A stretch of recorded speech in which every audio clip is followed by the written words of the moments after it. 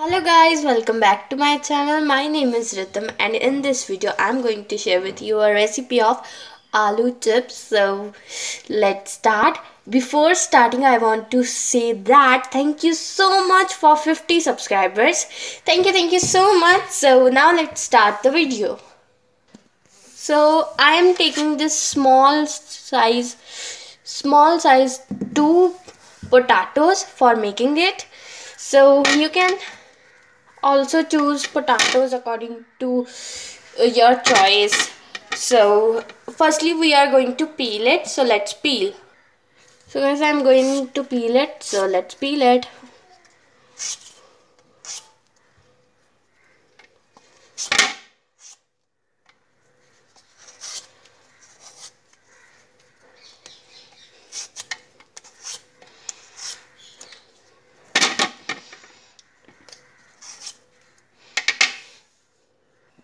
So guys, जैसे कि मैंने अपने पटाटो को पील कर लिया है, तो अभी हम इसको चिप्स कटर की हेल्प से ऐसे चिप्स की शेप में कट करेंगे। और आप इस टाइप का भी यूज़ कर सकते हो एंड इस टाइप के भी यूज़ कर सकते हो, which is always available in our home. सो इसमें भी आता है चिप्स काटने के लिए। So let's cut our chips.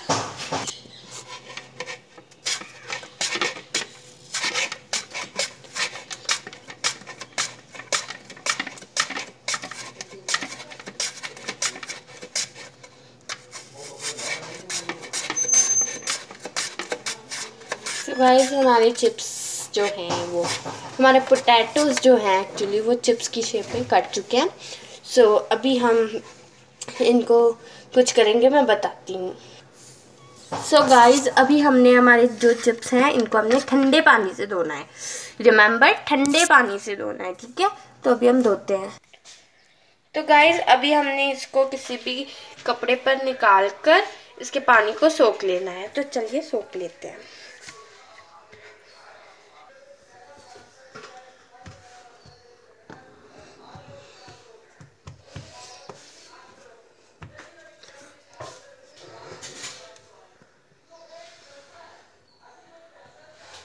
So guys, अभी हमने ओपन कर लिया है एंड इनका पानी बहुत हद तक सूख चुका है।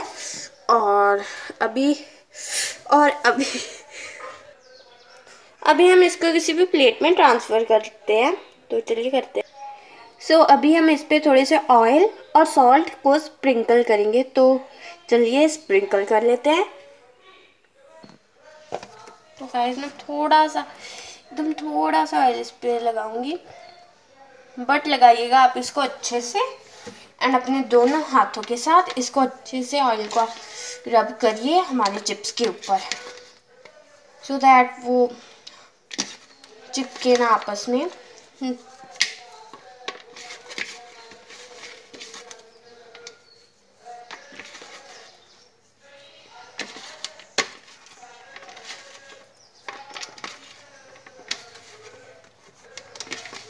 तो गाइस, अभी हमने इसको अच्छे से रब कर लिया है। अभी हम इस पे सॉल्ट को स्प्रिंकल करेंगे।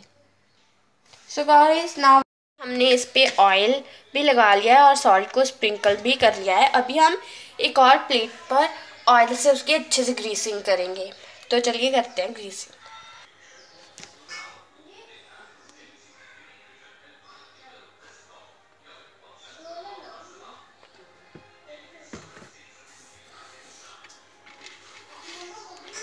Let's grease it nicely on the whole plate.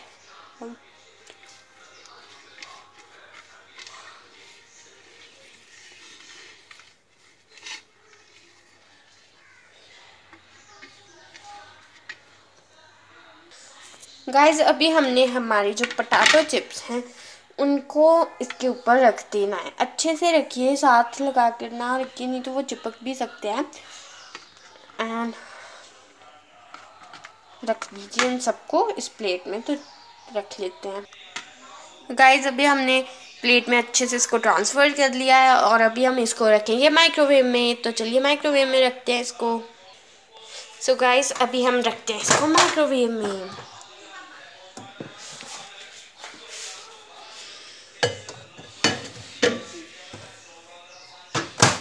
And 5 minute का आपको 5 बोल रही हूँ 4 मिनट का टाइमर लगा देना है। ये हमारे होने स्टार्ट हो गए हैं, तो अभी हम 4 मिनट बाद मिलते हैं आपको।